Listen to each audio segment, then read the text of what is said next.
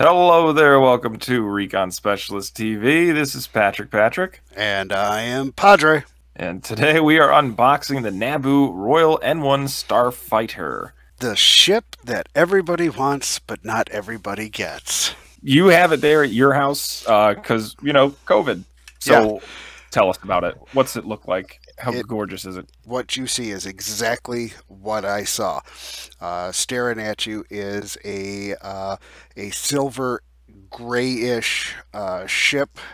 And of course, it has the 2020 convention exclusive sticker, which somehow makes this a $20 ship all the way to, in some cases, $160. Shame on you. Let's cut. Well, what's on the back? What are the contents of this thing? Okay, so here's the front. Of course, here's the side. It says, limited edition. Yep. And then on the back, we have this. Expand and upgrade your Star Wars X-Wing game. The Naboo Royal N-1 is a sleek and agile starfighter, well suited to its role as a diplomatic escort for the planet's ambassadors. This convention-exclusive miniature flaunts an elegant chromium paint scheme sure to stand out amongst your Galactic Republic forces. This pack includes everything you need to add one limited edition Naboo Royal N-1 Starfighter ship to your game. Contents: 16 cards, 21 tokens, 1 maneuver dial, 1 painted plastic ship with base and pegs. All right. Let's open this thing. Oh, let's waste $160. Let's see. There it is. I'm actually curious on how you open the box because I rip these things open. We're gonna go like this first. Well, this is an unboxing. I want it to be, really, cool. We're gonna take out the insides first. The guts. We're taking out the guts, and of course, we're gonna pull out all of the crap that goes with it. Box is empty. I'm gonna put that over there. I'm gonna lay all this crap right here. Of course, everybody needs pegs and a base. Yep. We have the Naboo Royal Starfighter expansion pack contents. It comes with, do you want me to read this? Not really, but it does come with a lot of stuff. It comes with a lot of stuff. I'm not unhappy with everything that it comes with. It comes with a pretty picture. Now, this, I got news for you, does not look what that is. I'd rather it be painted like that. Yes. Now, there's new rules. What? New rules. Below are the new rules introduced in this product that are not covered in the Beyond the Core Set section of the rulebook included with the core set. Okay, so it's basically what's already in our current fact. Right. It just comes with it because current cards in there are a little bit different from what the new rules are stating. Right. And then, of course, there's the usual play testers. Oh, look. Paul Heaver. I wonder if Dutch is on there. Oh, that's a good one. I'm looking. No. Poor Dutch. Dutch did not get this one. So, but, the usual names and, just, for fun, people, read this section every once in a while because you'll recognize some names and then you'll be surprised by names and things like that. So, we're done with that. Yep. Let's go to the bag. The content. All right. So here we have Anakin Skywalker, Rick Ali, and then we'll flip it over for Denny Elberger, Bravo Flight Officer, Padme Amidala, and Naboo Handmaiden. What we have here, of course, is the dial. A one soft, one straight. We don't need that. We don't? We don't need that. Okay. It's got a lot of stuff to do. Yep. It's got 2 shields with it. It's the usual tokens. The no shooty shoot. Focus, evade, blah, blah, blah. So, no big whoop here. Nope. We have cards, though. So this is where it's important because there is an alternate art card that's in there. Rick Ole, ole, ole, ole, ole. Same ability, Ole. same everything. Yeah, no difference. In fact, we have Anakin Skywalker. I Let's do try like that art. spinning. That's a good trick. Yeah, I love the art on that card though. It's very the lighting. I'm a fan of the lighting. Now, Not much of Padme the ability, but Amidala. I want you to check something out with the Padme Amidala card. Do you have that handy?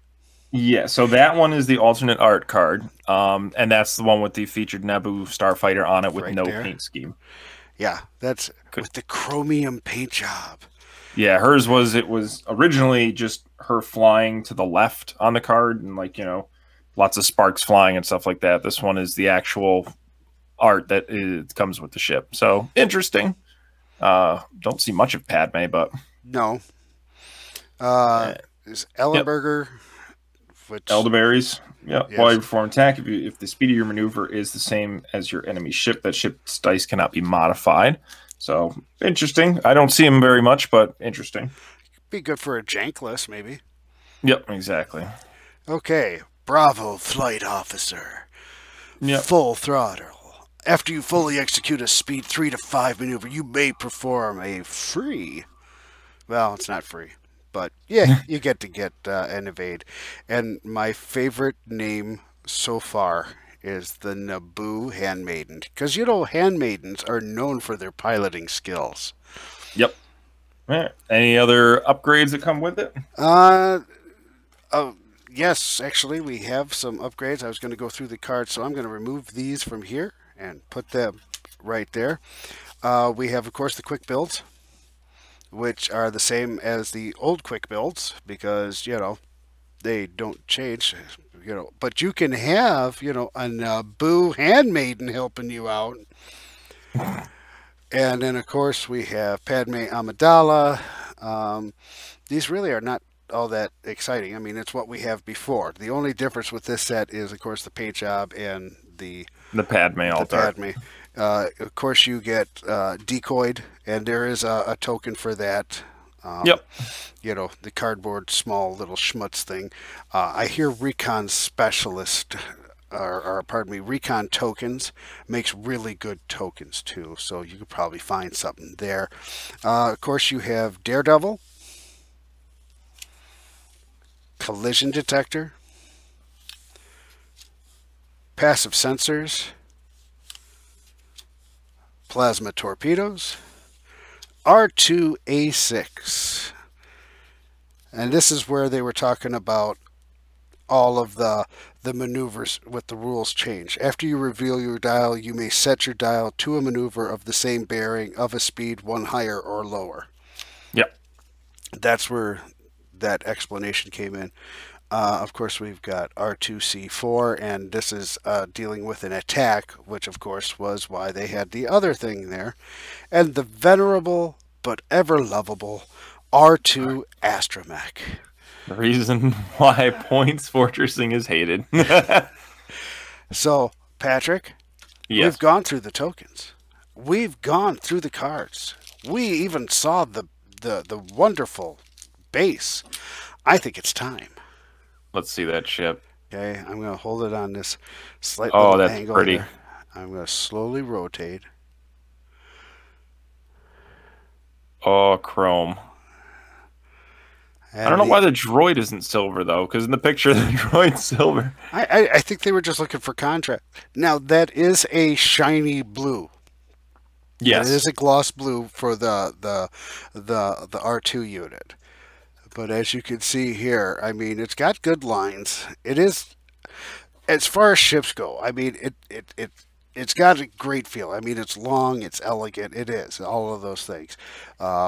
You can really see the better paint job on it from when it's behind the plastic. We'll go look here on the bottom to give you more detail. I'm going to take the Yeah, I like peg the off. black ink that they do in the outline.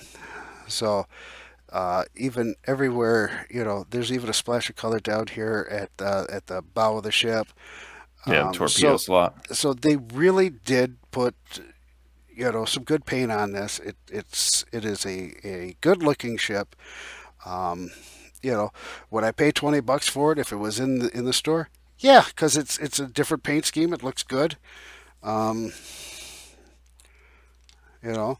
But there she is, guys, all in her happy glory. Look at her, look at her. She's just. I know. I'm gonna move this out of the way so you can just.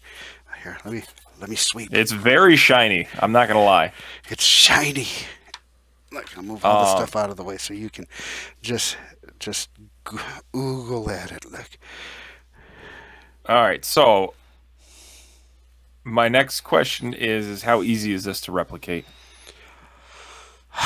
You know, honestly, you're going to have to find the right color for the base, but then you're going to be able to, from what I can see here, you're going to have to put on the silver color first. And then you're going to have to go over that with the gloss.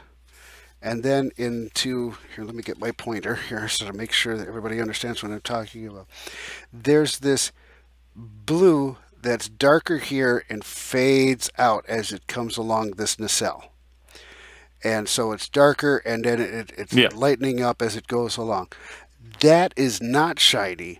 That is applied after the silver coat.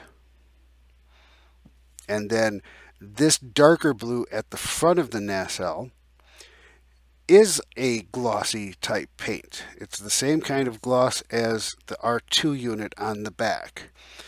Now the black feature here at the cockpit, that of course is the standard shiny black that we've all been using to do the cockpits.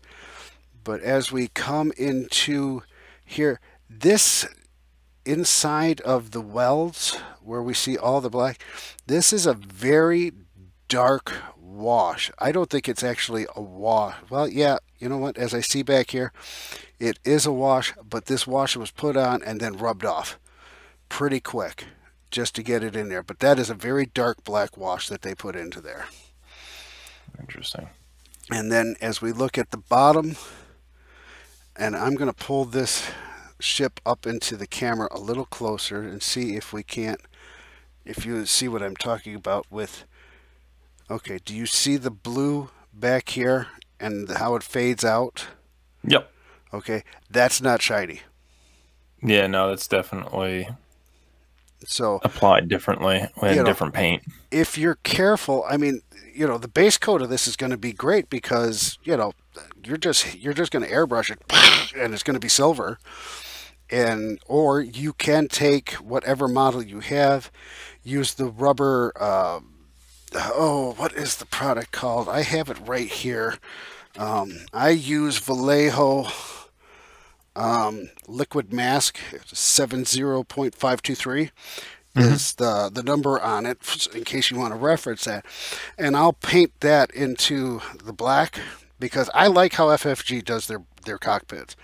And I always try and salvage that. But I'll put that mask, that liquid mask there. I would then hit it up with the color chromium that you want to use. Let that dry. And I mean, let that dry thoroughly. I mean, I know we're all using airbrushes for the most part to get this even coating here. But I would let that dry for at least 40 minutes, 45 minutes before you start to muck with it. And then, you're going to come over and you're going to hit your gloss on top of it. And then once your gloss is all done, you're going to want to do this shading, and you can do that with a brush. If you can wet shade that down, and just keep pulling that color lighter and lighter as you come along the nacelle off of the back. But I mean, maybe 2 hours without masking anything other than that liquid mask. Throw your wash on it, and bang, you're good to go. Can it be done? Yeah. I'm excited because I'm going to have you attempt to paint one like this, and I'm going to try to attempt to paint one like this and see how close we can get to the actual thing. Because currently these are selling on eBay for close to $120 to $160, and I know. But the color match, you're going to have to play with it till you find your color match for that chromium color that they're using.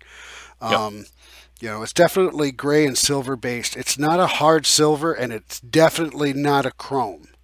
Chrome is very, very shiny. This is not, but this is a metallic gray.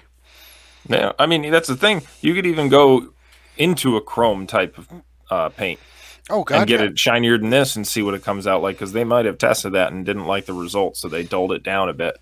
Well, and I mean, if you wanted to go crazy, insane, stupid, you know, um, who makes it? Molotov makes a liquid chrome. In fact, I'm going to show it here. It's a pen Yep. right Yeah, I've here, used that before. and it's got varying widths and everything. Um, this is some fantastic material to use on the ships. I mean, if you want a really chrome-looking thing, I go with that. And sometimes I use that when I do my tanks for like the headlights. Yep. So, but yeah, entirely doable. I don't think it's anything that nobody can't do. I actually think you could do it with a brush. If you want to spend the time layering, you can do it definitely with a brush. But Yeah. all in all, I'm pleased with it. And you know, really, I mean, I can spend $20 on a standard model, or I got this for $20. So we are going to do a video to try and replicate this. We're going to show you multiple ways and how you can paint it. If you want it shinier, if you want it duller, or if you want an exact replica, we're going to do the best that we can. Padre's going to try to paint one. I'm going to try to paint one for you as well, so that you don't have to spend the $160 to $120 to obtain one, as people are having to do on eBay right about now. And honestly, Patrick, I think it is a good-looking ship. I would, you know, Yeah.